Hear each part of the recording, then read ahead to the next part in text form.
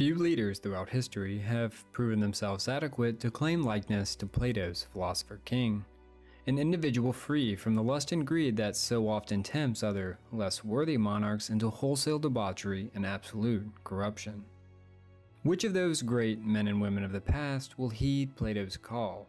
Here we will name those three who have displayed the qualities characteristic of this selfless head of state.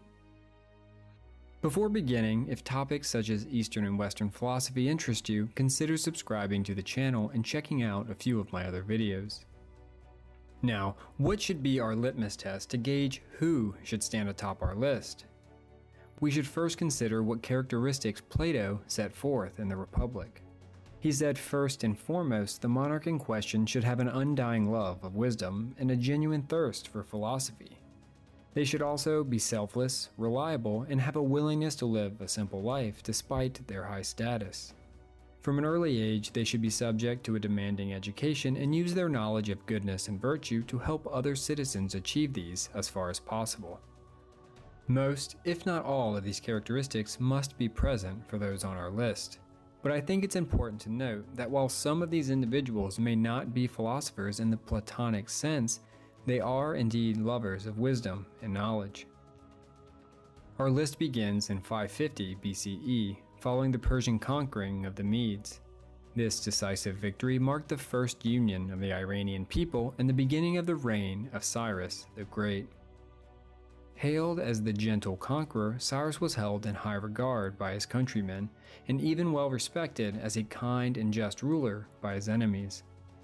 Said to be perhaps one of the few deserving of his given title, the Great, Cyrus, while not a philosopher in the traditional Platonic sense, earns a spot on this list because of the keenness of his intelligence, his kindly disposition, extraordinary patience, selflessness, and discipline regardless of circumstance.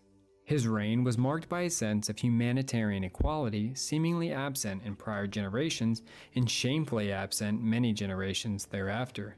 For example, while popular practice of his time was to conquer, slay, and enslave, Cyrus instead accepted and befriended those nations with all their cultural heritages intact.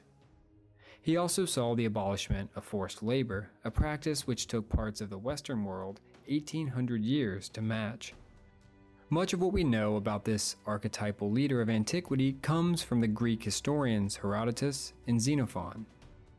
In the ruins of Babylon around 1879, an artifact was uncovered.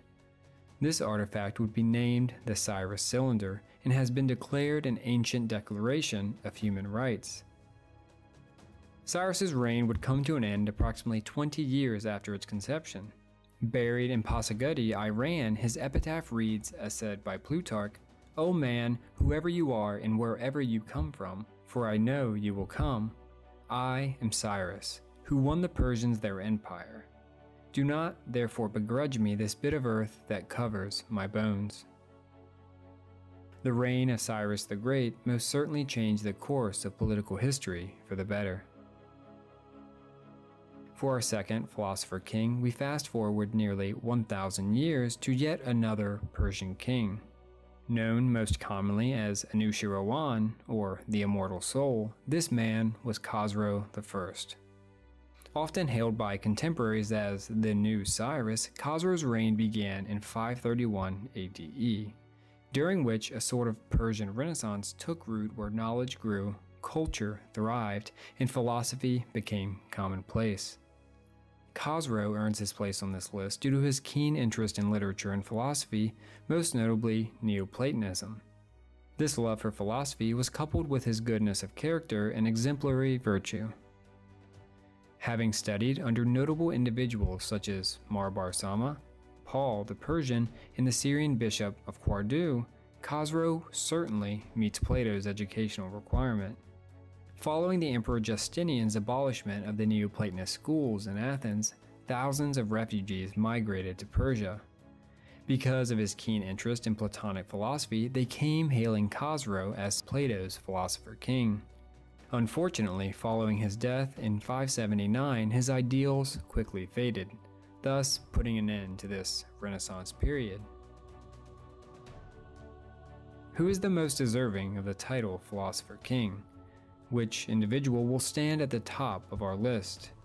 Here at last we reach our King of Kings, and as said by historian Michael Grant, was a man hailed as the noblest of all the men, who, by sheer intelligence and force of character, have prized and achieved goodness for its own sake, and not for any reward. This could be no one else but the 16th emperor of the Roman Empire, Marcus Aurelius. What qualities did he possess that would place him above the likes of Cyrus and Khosrow? Luckily, there is no shortage of greatness here. Through floods, wars, famine, pestilence, and revolt, the greatness and character of this man never wavered, and his devotion to the state and its people remained.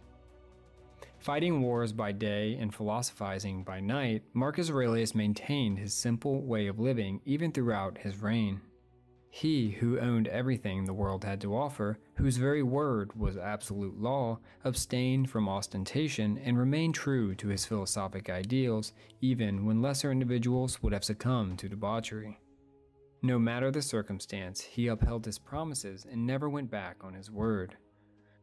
Known to be kind, compassionate, and disciplined beyond human limitation, Marcus Aurelius was well respected by his contemporaries and even admired now, 2,000 years after his death.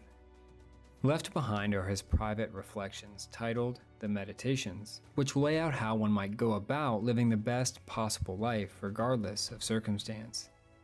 There is no question that Marcus Aurelius stands as the living contradiction to that most famous of quotes by Lord Acton: "Power tends to corrupt, and absolute power corrupts absolutely."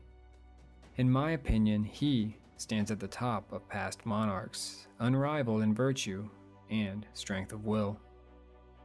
Which ruler do you agree should be at the top of this list? Do you agree with my choices? Comment below with your selection for the most deserving of the title Philosopher King. Thank you for joining me in exalting these individuals that were both great and good. If you enjoyed this video and would like to see more content on Eastern and Western philosophy, make sure to subscribe and hit the notification bell. As always, thank you for talking philosophy with me. Until next time.